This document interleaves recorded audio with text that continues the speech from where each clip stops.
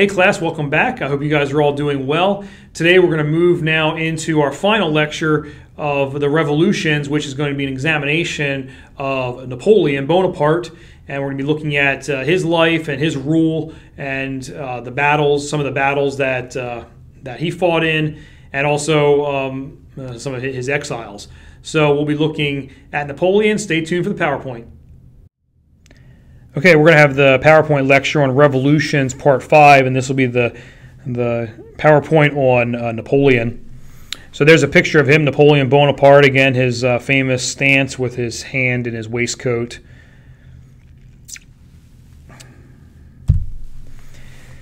Overview. Napoleon Bonaparte became Emperor of France, and his exploits would impact Europe forever.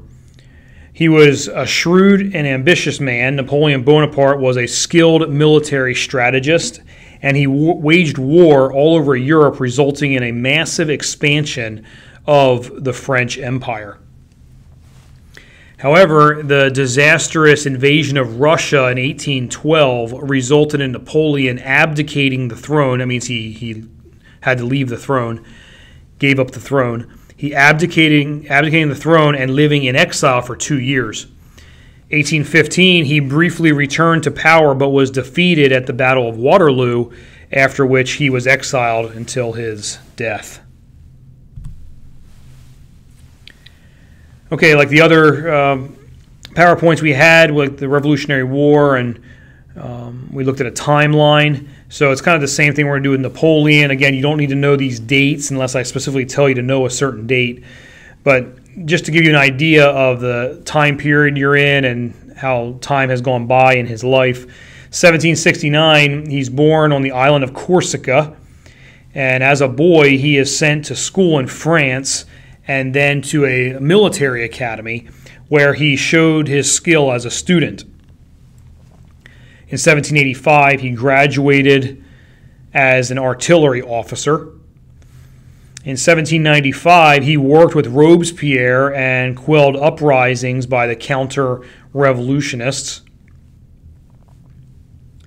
1797, he captured Austrian territory and became a national hero because he went in and took some Austrian territory, gave it to France, so that's pretty good for him, and he became a hero. 1798, he hates England, and he decides to invade Egypt, which was controlled by England. England had a lot of influence on Egypt and Palestine and the Middle East, a lot of influence there during this time and also for many years to come. So he decides to invade Egypt, but he's defeated in Egypt. Here's a painting. Napoleon before the Sphinx.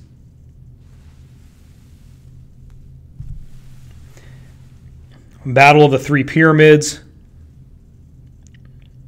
So you can see them back there in the back.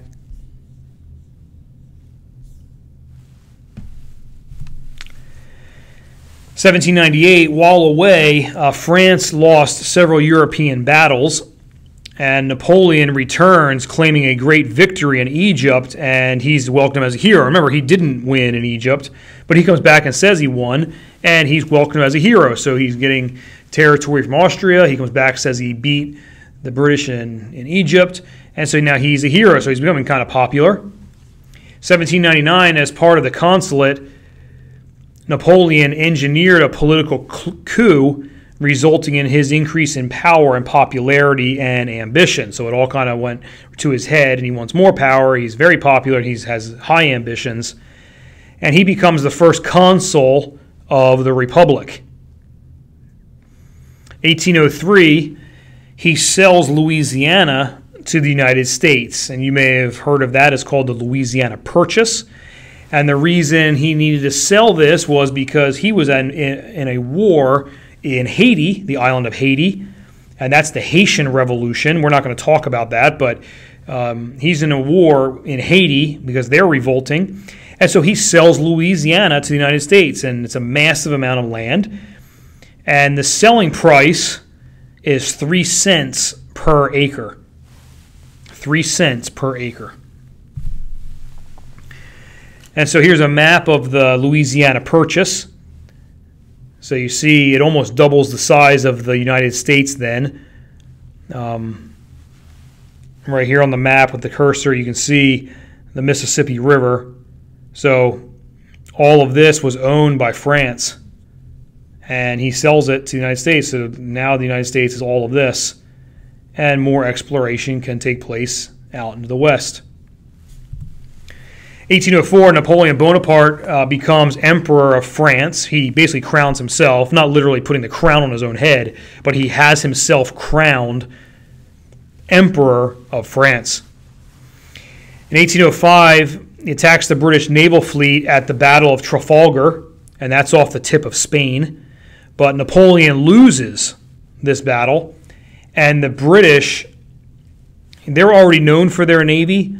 Well, their seafaring prestige is bolstered even further because not only years ago did they defeat the Spanish Armada and become the naval power, well, now you have Napoleon who's rising in power in France, and they defeat his navy too at the Battle of Trafalgar.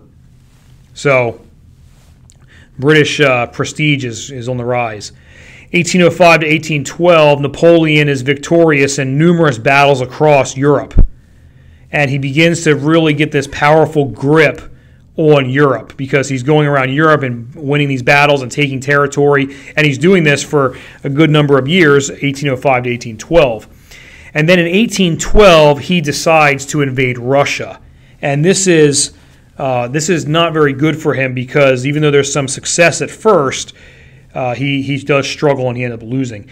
He invades Russia, he loses, and he's chased back to Paris. And the invasion of Russia, we're going to talk about that. That's coming up in the slides here in a few minutes. So here's a picture of the Battle of Trafalgar. Here's Napoleon's coronation. So here he is down here, and the crown is about to be put on him. So here's the Catholic Church guy right here, like mediating it.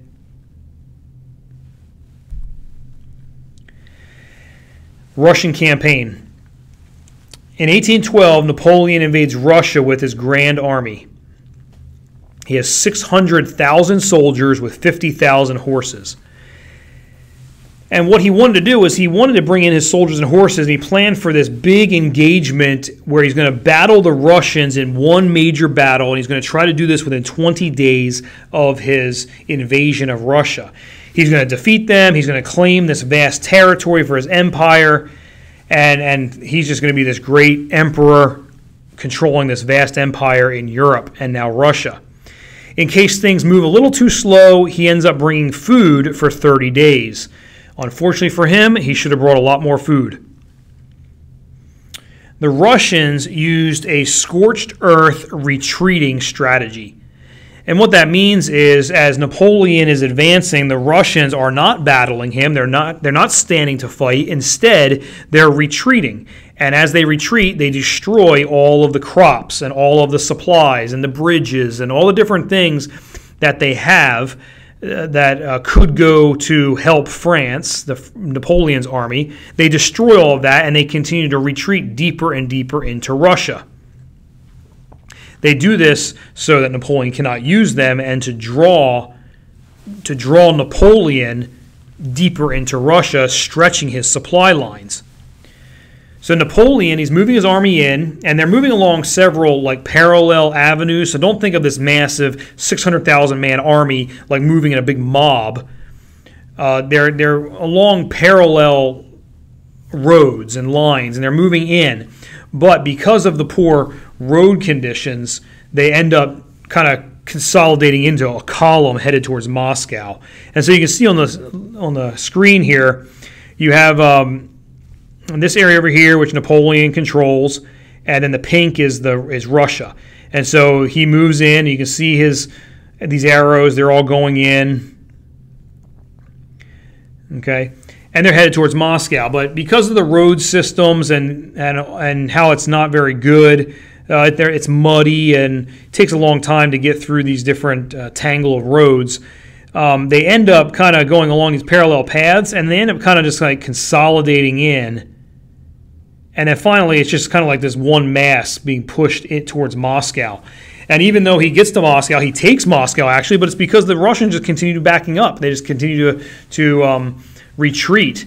That's as far as he gets, because then he will be pushed back. So Russia is using a scorched earth retreat. No supplies are from the land. These are Napoleon's Russian problems. Number one, Russian scorched earth retreat, no supplies from the land. Number two, the soldiers were moving much faster than their supply wagons. So an army can only move as fast as its supplies. If it outstretches its supplies, they run out of supplies and they can't get them. But it also kind of leaves an opportunity for the enemy to come swinging in and cut the supply lines. There's poor road networks in Russia. The weather was poor. The Russian winter was just devastating for Napoleon. They had to deal with disease and then obviously stragglers. As the army is moving, some of these guys are not doing very well because of sickness or winter weather or tiredness or whatever, and they're stragglers. So it's just a lot of problems. They're just really stretched out here in Russia. And I just put a note in there, if you know anything about World War II, this is many of the same issues occurred in regards to Hitler's forces in 1941 when Hitler invaded Russia. And in 1941, Hitler basically lost Russia because of these same things: the winter, disease, poor road networks. So of his grand army, when Russia is pushed back into Europe, only 40,000 returned to France. So a lot of men died going into this Russian campaign. Here's a painting of the retreat. So Napoleon's retreat from Russia. You can see the guys are dead there in the snow. These guys are freezing. They just can't wait to get out of there. 1814, Napoleon, back in Europe, he abdicates the throne. So that means he quits, he gives it up. And he's actually sent to the island of Elba in exile. Okay, so he doesn't look so proud anymore sitting there in the chair. Island of Elba is his first exile, and you can see here, I tried to get it on the map the best I could, but here's Italy, and here's the boot of Italy. Well, Elba is right there off the coast of Italy, so here's a blow-up of it. Here's Italy, and then here's Elba, this island right here. So he's sent there, and he's in exile there, but he's only there for a short time. So he's on Elba, and 10 months later, Napoleon leaves the island and returns to France, and he begins to gather loyal forces all along the way. Now, me saying that, it's oversimplification of what takes place. It's not like he just decides, I'm going to go back to France now. He had some support, and people were saying, we'll join you again. And so Napoleon goes back, and he's gathering forces along the way. Well, Louis XVIII, who is the monarch there in France at this time, he sends an army to stop Napoleon, but many of his army defects and joins Napoleon. And so he sends a note back to Louis XVIII in response, quote, "No need to send more troops, I have enough." Meaning, it's like you sent your troops to come join me, and I don't need any more, I've got enough. So it's kind of like a slap in the face to Louis XVIII. So he shows up in Paris, and he basically has now taken control of the country again without even firing a shot. The shot wasn't even fired at him.